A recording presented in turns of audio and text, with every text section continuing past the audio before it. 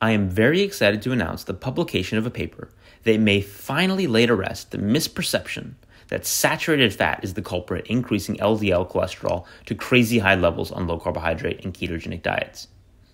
The paper, published in the American Journal of Clinical Nutrition, is entitled Increased LDL Cholesterol on a Low Carbohydrate Diet in Adults with Normal but Not High Body Weight, a Meta-Analysis. First authored by my good friend and colleague, Adrian Soto-Mota, MD, PhD, and a rock star team of collaborators, if I do say so myself. A really special team. Anyway, let's dig in. Interest in low-carbohydrate diets has recently grown not only for the treatment of obesity in type 2 diabetes, but also for other conditions not directly related to obesity, such as inflammatory bowel disease, mental health disorders, chronic kidney disease, and neurological diseases. However, adoption of a low-carbohydrate diet has been limited clinically, in part due to concerns for elevations in LDL cholesterol. LDL is kind of the boogeyman of low carb, a boogeyman of sorts. LDL cholesterol change on a low-carbohydrate diet is highly variable. Most people actually do not see increases in LDL, and some see decreases.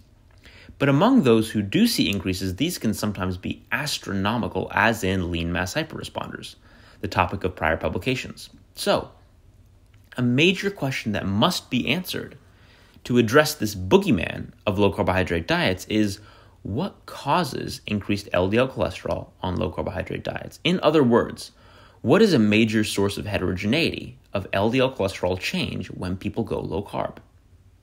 Is it saturated fat? Is it genetics? Or is it something else?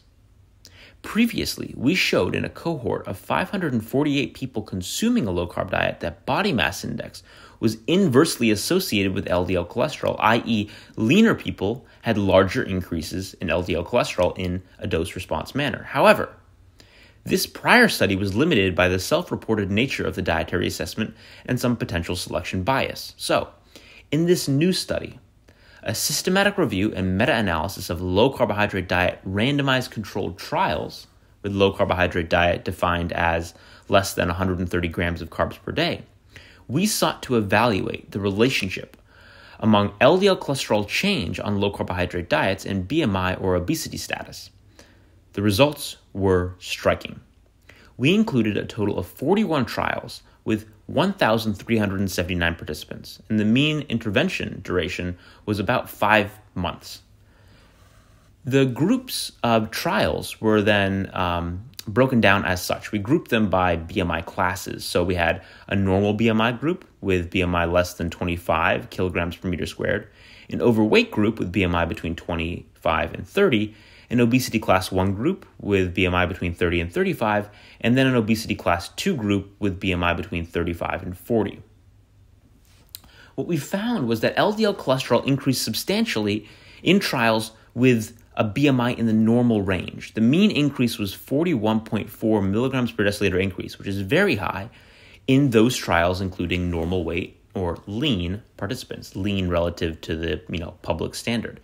For trials with BMI in the intermediate range, so overweight or class 1 obesity, LDL cholesterol did not change. And in trials with class 2 obesity patients with class 2 obesity, LDL tended to actually decrease. Thus, a key finding of this set of meta-analyses was to confirm that across randomized controlled trials of low-carbohydrate diets, those on leaner subjects tended to show LDL increases, whereas those including individuals with overweight or obesity showed no change or decreases in LDL, as in those with more severe obesity. So this was a dose-response manner, i.e., as you go up the BMI classes, LDL changes go to 0 and then actually turn negative, which is consistent with the lipid energy model, which I'll get to in a minute. But we didn't stop there. We were able to obtain individual participant-level data for 328 participants, allowing us to perform regressions that confirmed on a low-carbohydrate diet an inverse relationship between BMI and LDL cholesterol. Again, leaner people had larger increases in LDL, people who were overweight had no change, and those that had class 2 obesity actually had a decrease in LDL. And we went on to present a prediction-based comparison of the influence of BMI and saturated fat intake using these individual participant-level data. BMI had a substantially larger influence than saturated fat on LDL cholesterol change. In fact, the effect of a normal BMI, so being lean, having a BMI under 25 on LDL, was over 5 times as large as an effect size as being in the top quartile of saturated fat intake. The effect of just being lean had an impact of about 48 milligrams per deciliter, whereas being in the top quartile for saturated fat intake only had an impact of about 9 milligrams per deciliter. So, point being, BMI dominates over saturated fat. So in summary, these results reveal an inverse association between BMI and LDL cholesterol change with consumption of a low-carbohydrate diet. Whereas lean individuals experienced marked elevations in LDL cholesterol, those with high BMI typically experienced no change or a reduction in LDL cholesterol.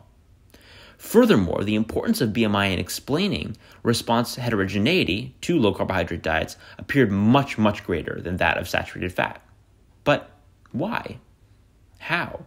The lipid energy model, which has been overviewed in prior videos, but which I'll briefly overview here, provides a mechanistic explanation for this fascinating inverse relationship between body mass index and LDL change. Briefly, according to this model, depletion of liver glycogen stores with carbohydrate restriction increases fat cell lipolysis. Fat cells break down stored fat, releasing free fatty acids, which get resynthesized into triglycerides in the liver, which are then exported on very low-density lipoprotein particles, VLDL. This increased VLDL secretion from the liver, together with faster peripheral turnover of these VLDL at fat and lean tissue, yields a lipid profile characterized by low triglycerides, high HDL, and very high LDL.